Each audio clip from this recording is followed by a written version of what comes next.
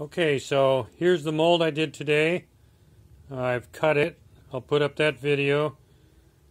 And so I injected a wax in here. That worked out good. I did one in pewter, but I'll do another one for you just so you can see it. So that goes in there. Close that down. I really like the original AccuPour for pouring pewter. They both work good, but I don't know, I really like this original one.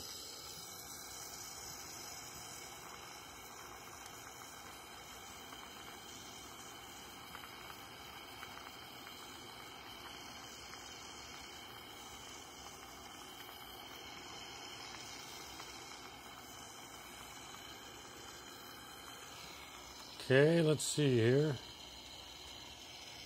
I darn near missed the thing. But we got it in there, so we'll just wait a minute here. Let that become solid. And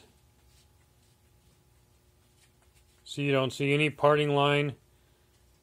The only negative is, of course, this vent channel that comes out the side, but that can cut off really well.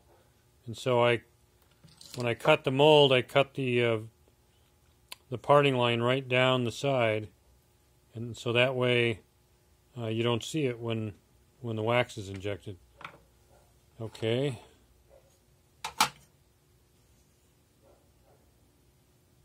There it is. It's probably hot, so I'm not going to grab it. But that worked pretty good. I don't know if I'd wear that ring in pewter or not, but it works. So, okay, I guess that's it. I'll put up 2 more videos.